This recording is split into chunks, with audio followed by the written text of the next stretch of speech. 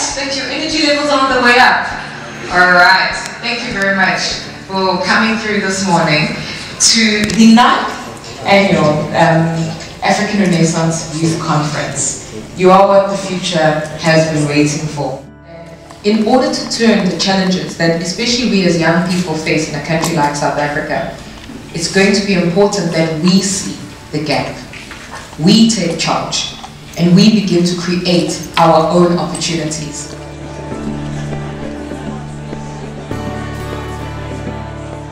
Although the notion of African Renaissance is not a new idea, it is the most prominent initiative to come out of Africa.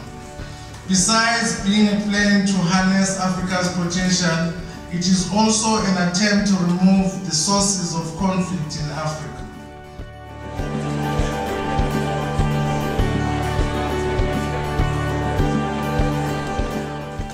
What society does when you fail is that it puts you down.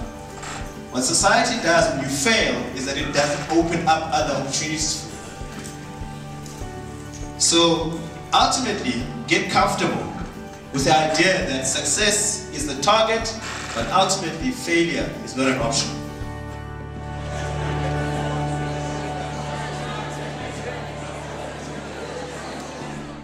And I believe that it is our responsibility to fix our own country.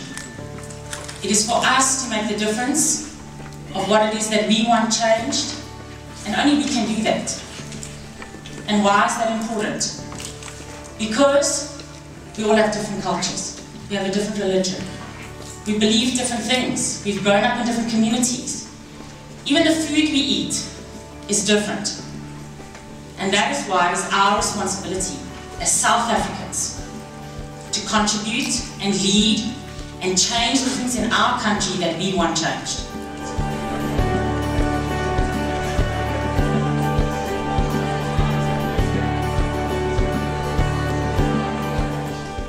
We are Africans, and we need to be proud of our Africa. And the best thing of living in today and being part of this beautiful democracy that we have experienced is that we are part of being in motion. And you and I are part of that motion. It is never too late to be who you might have been. Hamba, Qabaka, you can do it.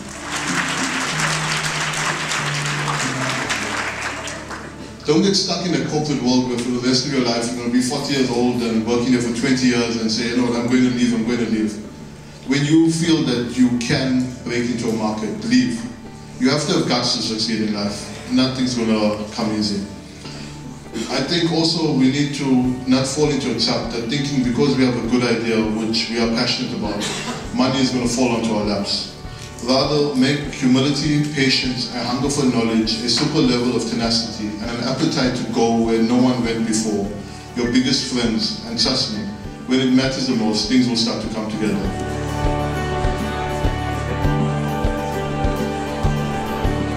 No matter how much you advertise something or you spend time networking, if you are not remarkable, no one will share your story. And if you rely on only yourself sharing your story, you have had a lot of work to do. Choose your industry, find an edge, and go. A very simple example is MTV. In an age when MTV launched, it was all about plug in and get as loud as you possibly can. MTV hadn't really been noticed, they were getting out there. So what did they do? They found an edge, and they went there. And they launched MTV Unplugged. Okay? Completely different to what everyone else was doing, but repositioned them differently to all the other stations, and now they're one of the most successful music stations on TV currently.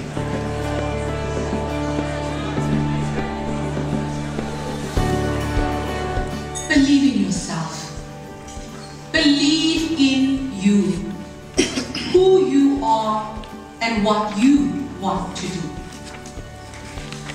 Love the skin you are in. You see this brown skin? I wouldn't change it if you gave me a pill, I'd tell you keep it. And it doesn't matter if you have white skin. It doesn't matter if you're caramel. The color of your skin does not matter when it comes to achieving your goals. Look in the mirror, look at your face, look at your color, embrace it. Love it. Because that lack of self-love will also contribute to you not achieving.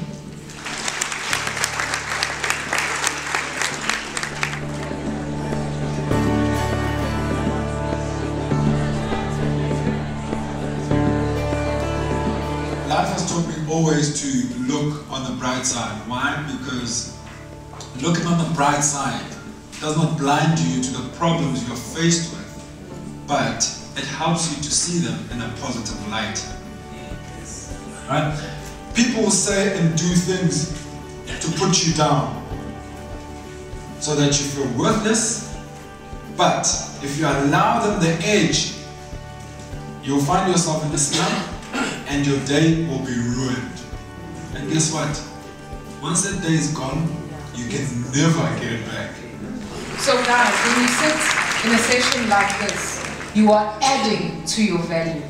I hope when you leave today, you know a little bit more. You can tell people how ESCOM started. You can talk about rugby with knowledge, you know, and not just about rugby, but development programs. You can talk about the hospitality industry.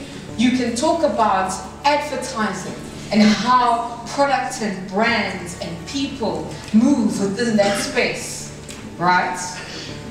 You've got all that information. And when I started this session, I said, guys, we're drowning in information, but we're really thirsty for knowledge.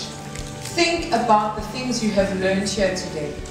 Think about what's been shared with you. But if we're going to convert it into knowledge, think about your own journey. Your own journey doesn't start when you are successful and you wake up. Because let me tell you, once you become successful, there is an unrelenting pressure to stay successful.